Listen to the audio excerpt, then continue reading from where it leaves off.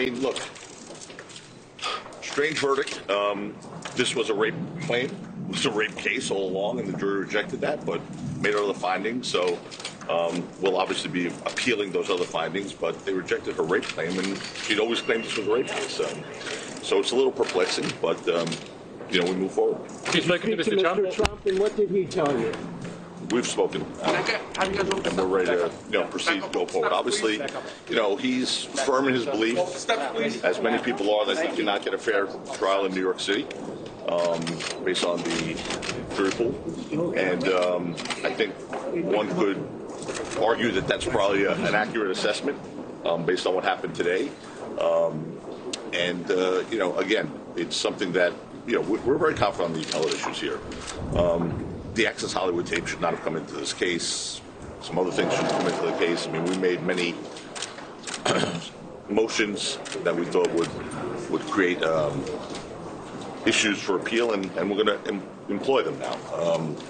There were things that happened in this case that were beyond the pale. I mean, we made a mistrial motion and went through the trial because of some of the rulings and we believe a bias that was displayed by the court. This judge has been overturned already once by the Second Circuit in Carroll versus Trump, and he's going to be overturned a second time. But in the meantime, we march forward. He was found not liable for the rape, and that's it. The fact that Reid Hoffman, the Democratic financier, financed this case, and that was not something. When Donald Trump was accused of making statements that this was a politically motivated claim, and the judge wouldn't let us go into that. And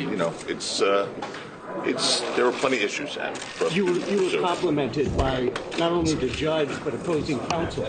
How do you feel about that? I appreciate that. I mean, look, I have respect for the opposing counsel in this case. Bert Kaplan's a great lawyer. Her team's great. And I appreciate that they complimented me. But for me, it's just about the results. And at the end of the day, while it was strange, part of me was obviously very happy that Donald Trump was not branded a rapist. I didn't think there should be any liability findings, so we'll pursue it. We'll pursue that. But Mr. Trump hasn't branded a sex abuser. How is that going to sit with him? That's what I just said about the appeal, right? Yeah. We're going to be appealing it. But she claimed all along that she had been raped by Donald Trump.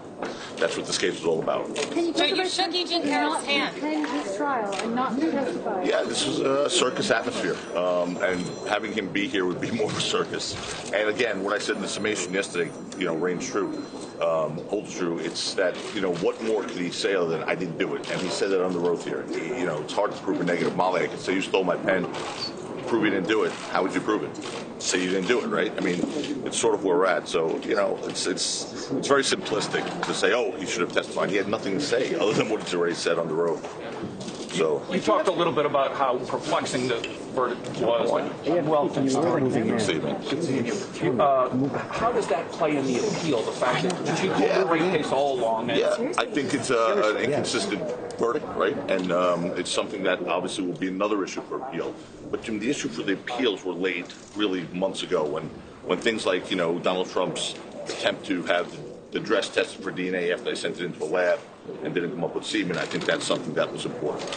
The fact that the Reid Hoffman, the Democratic financier, who Ms. Carroll was not candid about when she testified initially under oath in her deposition, that should come into this case. The Access Hollywood tape should not have come into this case. There's a federal rule called 403 that balances out inflammatory and prejudicial things, and that certainly was one of them. So, but there's plenty of issues to appeal. And look, that's what happens, right?